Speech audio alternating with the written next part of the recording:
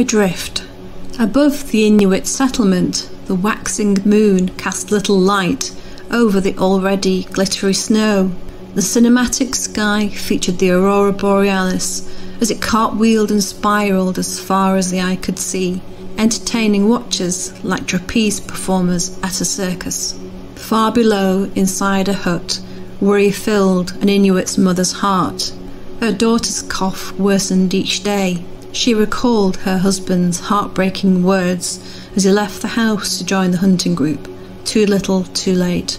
Our daughter carries the same amount of toxicity of an industrial worker. We all do. And for us, there'll be no cure. The mother stroked her daughter's silky smooth coal-black hair as the infant snuggled deeper under the fur pile. The mother recited an ancient tale of the dancing bears who performed in the sky. The great bear kept sentry over the younger, lesser naughty bears. Her daughter giggled and smiled. For now they sat in the calm eye of the storm, with nature's real fury about to be unleashed after thousands of years of survival in the harsh and forbidding landscape of the tundra.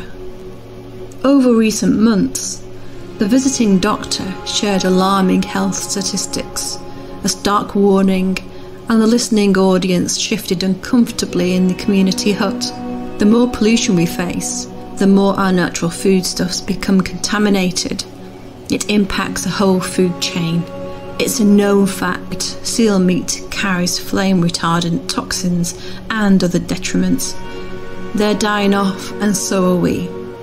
Listening to voices raised in anger and lowered in resignation, deep down the father understood the desperation the polar bears faced in their search for food as their habitats changed. Bears travelled nearer to the Inuit communities, posing an increasing threat to human life.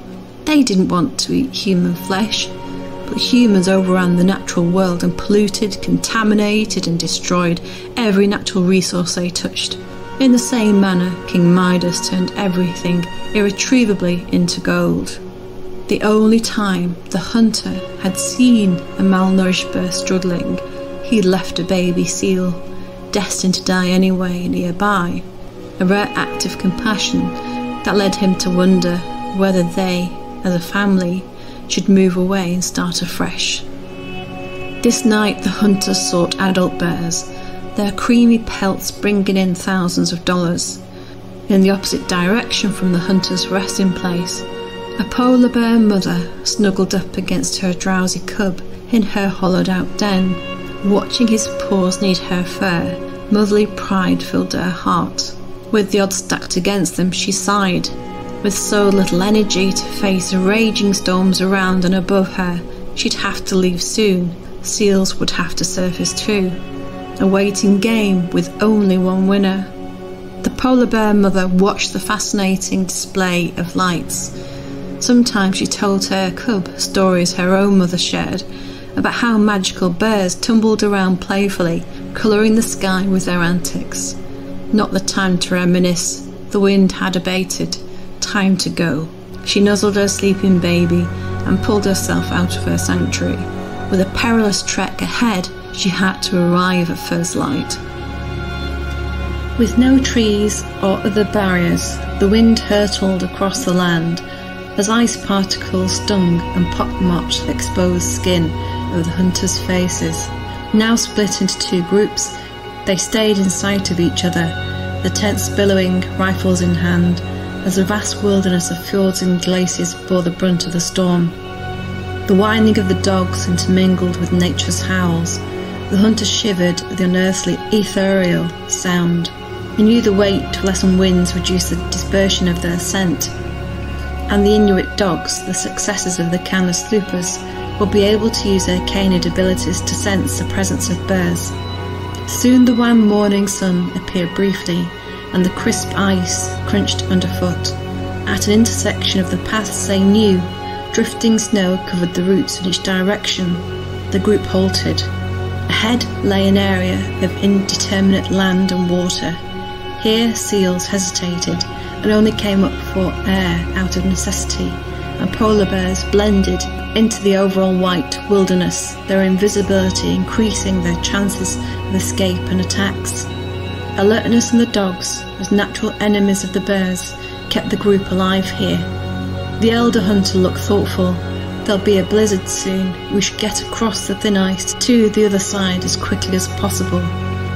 Dog sledges proceeded carefully, the hunters staying at least an arm's length away from each other. The last hunter of the group thought of his wife and child at home and coughed. His chest unusually tightened with the effort. Ahead the ice shelf loomed, watching them menacingly. With no other choice, today had to bring results.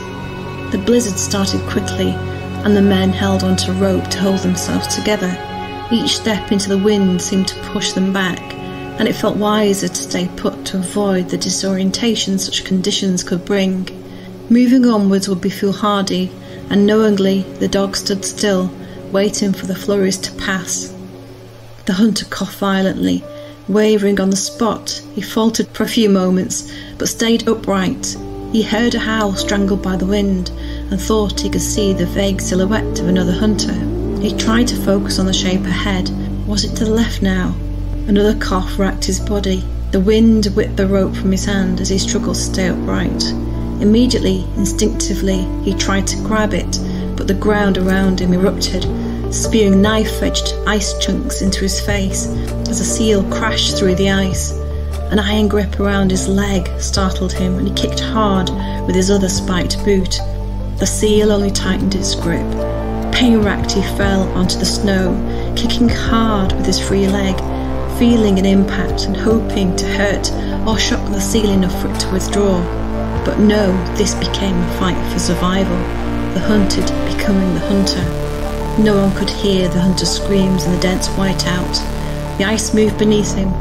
An image of his daughter filled his vision momentarily, and with a last spurt of energy and the final thrust of his leg, the seal let go. The hunter, breathless now, crawled in his stomach in the opposite direction, sensing the seal had not yet finished its attack. Feeling around, the rifle was no longer draped across his shoulder. Polar bears instinctively smell prey blood, and he wailed in desperation. Another sudden drop, and he felt the crack of breaking bones. He hit soft snow face down, and a hollow, thunderous cracking sound reverberated around him, releasing his face so he could take in sharp, ragged, desperate breaths. Snow on the move now. Horizontal or upright, he didn't know, as the rushing snow carried him in a flow he couldn't halt. Freezing cold water hit his left-hand side, where his damaged leg hit the water. Danger felt too close. The seal would return and claim a hollow victory. Blindly reaching out, he scrambled the only way upwards and lay down on what seemed to be packed ice, at least stable and flat. He closed his eyes. I awoke and felt a sensation of bobbing. On a boat? I'd been rescued? The cold air turned my breath into ice, and I tried to cry out, but the dryness of my throat relieved me of speech. No words came forth. I slowly moved a frozen hand and carefully felt the tiny cuts all over my face, as numerous as the stars I imagined shining down on me, but my stiffened eyelids allowed little sight. Instead, I felt ice, and realised a separation from my party sealed my fate. I bobbed for a few minutes until I summoned enough energy to touch my leg, a gaping wound sealed with an ice cap of its own. My thoughts turned to home. Instantly I dismissed memories of my wife and daughter, as my chest constricted with the pain of my and their loss. I rubbed my eyes and tried to open them. Relieved to see the aurora, I wanted to cry. A solar flare heightened the purple as it formed a scarf around the green neck of light. I could hear something approaching, swimming. Not a boat, though. Then a growl. Myself, the stars, the dancing of the aurora, and now a polar bear in close proximity. The ice lurched precariously, and I had company at the opposite end of the iceberg. I could smell the bear. Turning slightly, from what I could make out, an adult female sniffed the air and emitted a deep, throated, pulsing sound.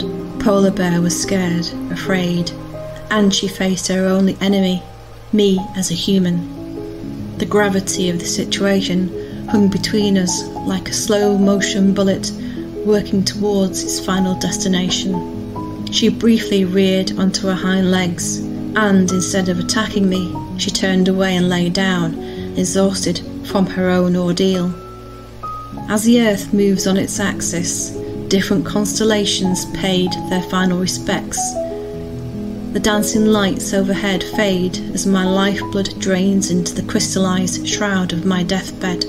I wonder, in a brief moment of lucidity, whether I'll become her next meal in retribution.